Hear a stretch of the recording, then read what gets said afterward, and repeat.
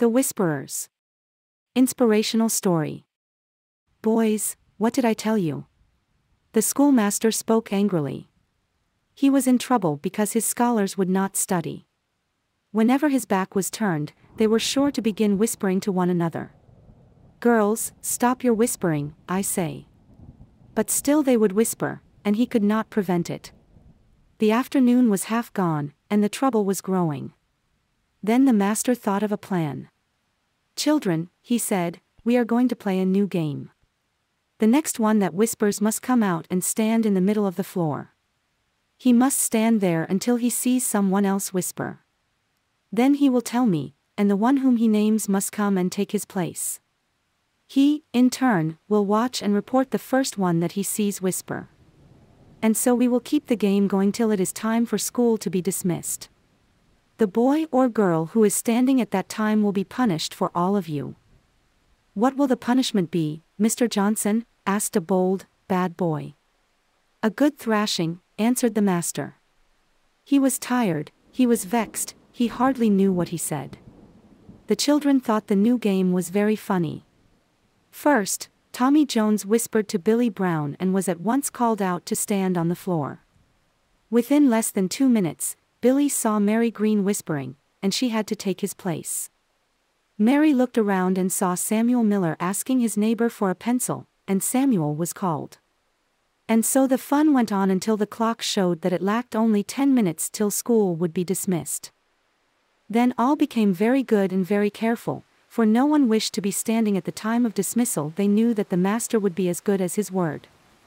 The clock ticked loudly, and Tommy Jones, who was standing up for the 4th time, began to feel very uneasy. He stood on one leg and then on the other, and watched very closely, but nobody whispered. Could it be possible that he would receive that thrashing? Suddenly, to his great joy, he saw little Lucy Martin lean over her desk and whisper to the girl in front of her. Now Lucy was the pet of the school. Everybody loved her, and this was the first time she had whispered that day. But Tommy didn't care for that. He wished to escape the punishment, and so he called out, Lucy Martin, and went proudly to his seat. Little Lucy had not meant to whisper. There was something which she wished very much to know before going home, and so, without thinking, she had leaned over and whispered just 3 little words.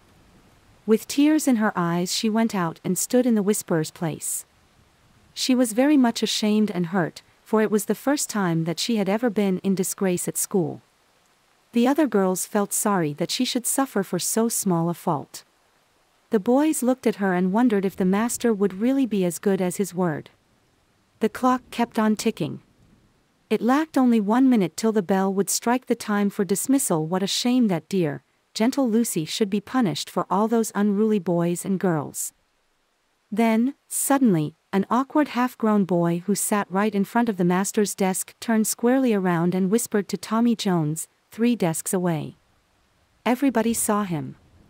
Little Lucy Martin saw him through her tears, but said nothing. Everybody was astonished, for that boy was the best scholar in the school, and he had never been known to break a rule. It lacked only half a minute now.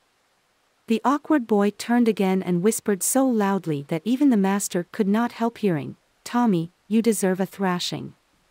Elihu Burritt, take your place on the floor, said the master sternly. The awkward boy stepped out quickly, and little Lucy Martin returned to her seat sobbing. At the same moment the bell struck and school was dismissed. After all the others had gone home, the master took down his long birch rod and said, Elihu, I suppose I must be as good as my word. But tell me why you so deliberately broke the rule against whispering. I did it to save little Lucy, said the awkward boy, standing up very straight and brave. I could not bear to see her punished. Elihu, you may go home, said the master. All this happened many years ago in New Britain, Connecticut. Elihu Burritt was a poor boy who was determined to learn. He worked many years as a blacksmith and studied books whenever he had a spare moment. He learned many languages and became known all over the world as the learned blacksmith. Thanks for watching and listening. Please don't forget to subscribe and like.